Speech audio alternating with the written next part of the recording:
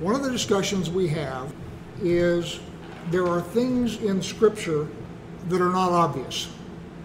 Things in Scripture build thing upon thing, one upon another. It's very often that you get later on in Scripture and things will get said that if you haven't followed the chain of construction through Scripture, it's like, where does it say that in the Torah? How did they get there, here from there?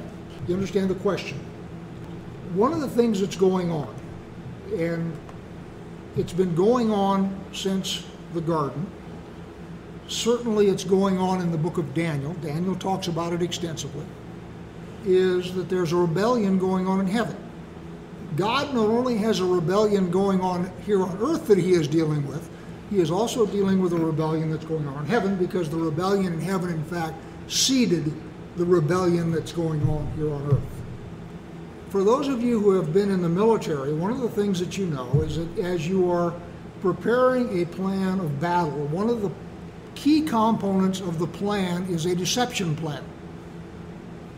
So when they were getting ready to invade Iraq under the first time around, Desert Storm, whatever desert thing it was, when they were getting ready to do that, one of the things they did is they took the 4th Infantry Division and they put them on ships and they orbited them in the Eastern Mediterranean.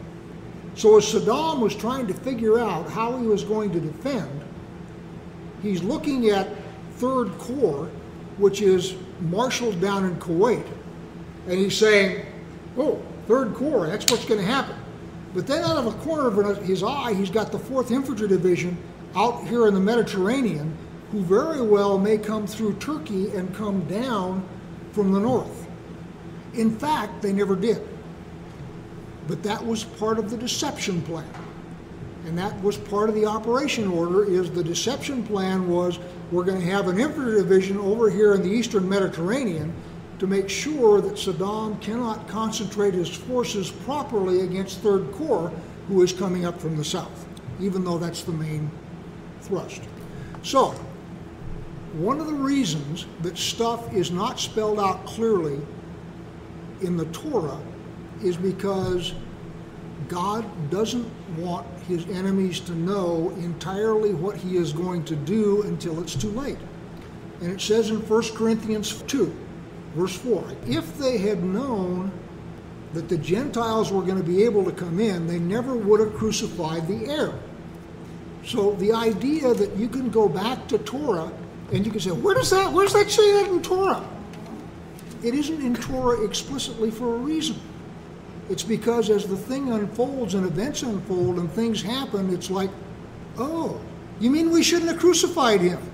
Oh, you mean by crucifying him, not only do the Jews come in, do the Gentiles come in? Oh, shoot.